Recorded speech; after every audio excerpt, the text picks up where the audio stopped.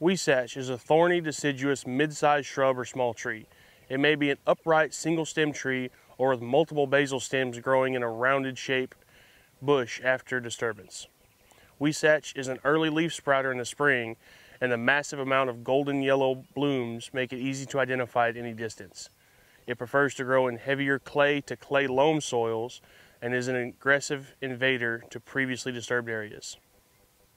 Huisache is considered a number 2 choice browse plant throughout Texas. It commonly occurs in the southern Edwards Plateau, West, and South Texas regions, especially in the wetter locations of each region.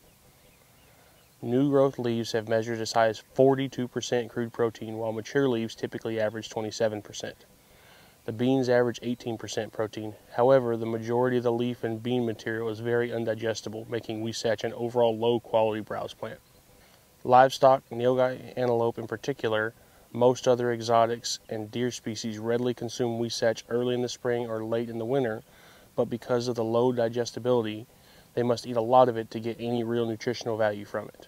The leaves are small and fern-like in appearance and average 15 gray-green paired leaflets. The pale white thorns are paired at the leaf base, straight, thin, and very sharp. The flower is a very fragrant, half-inch, round, golden yellow fluffy ball that blooms in late February to April. The fruit is a stiff black pod, usually a ½ inch wide and 3 inches long, containing either single or double rows of shiny, hard, dark gray seeds. Dove, quail, and turkey readily feed on the drop seeds. Huisache is oftentimes a love-hate relationship for landowners. It is drought-resistant, very appealing to the eyes, produces outstanding nectar for pollinators, but offers limited browsing nutrition and is an aggressive invader. Control is difficult, as prescribed fire will only kill the very young plants provided the fire temperature is hot enough. There are a few chemical herbicides that can control it, but often requires multiple applications with very specific timing requirements. Grubbing or deep soil disturbance with heavy equipment is required to permanently remove it from the landscape.